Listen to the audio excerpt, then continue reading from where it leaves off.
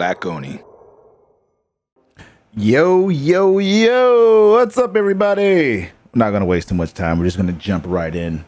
I've been waiting for this game for a long time, and I was honestly, I was kind of boycotting the game because I knew they were gonna pull some. I knew they were gonna pull some BS with this, with the online lobby system. I knew that they were going to do that, and I'm unfortunately correct in my assumption that that would happen.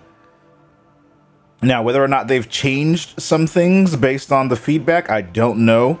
I hope that they did, but there's no guarantee of that, and I'm just going to do everything that I can to just enjoy the game for what it is, even though I know the lobby system is going to be horrendous. And for anyone who's wondering what I'm talking about, Arc System tends to make their lobby systems way more complicated than they ever need to be. For example, if I jump on Street Fighter V or Mortal Kombat 11 and say I want to invite a bunch of people from the community, Robotosta, let's say I want to invite you to my game. On those games, I would just make a lobby and then invite you to it using the interface, and then that would be it. It would be done. At the very least, sometimes these games will allow you to just not even make a lobby. You would just literally go play online and then click on who you want to join, and then it'll automatically make a lobby for you. In Arc System games, you are basically represented as a character, as a what's the word I'm looking for?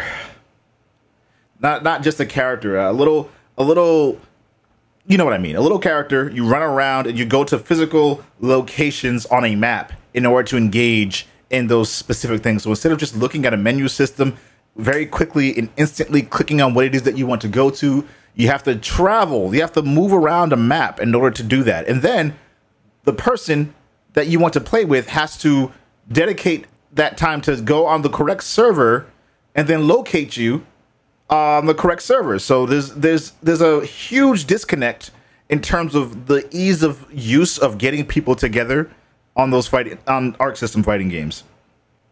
I have no idea if they've improved this in any way.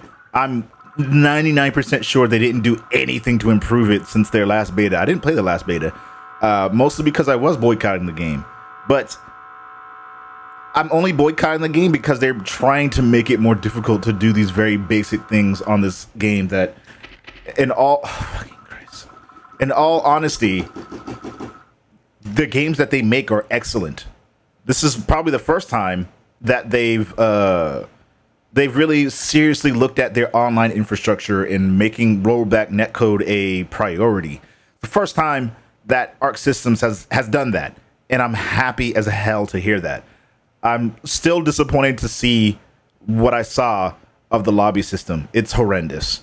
It is absolutely horrendous. Like the 2D pixel sprites, no one asked for any of this. No one asked for a single one of these things. Not a fan. Not any fans asked for this. I understand that there's a vision that developers have for their product, but at the same time, if your vision conflicts with usability and the actual user experience, people will tell you. People will make that well known. I hate it.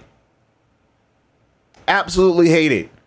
I know they're trying to do something new and revolutionary, but this isn't something you don't make a new octagonal shaped wheel just because you've made it something different and new. It doesn't work. That's not what people want. It's not what people need in their experience. So don't literally reinvent the wheel when it comes to these very basic infrastructures. Just don't.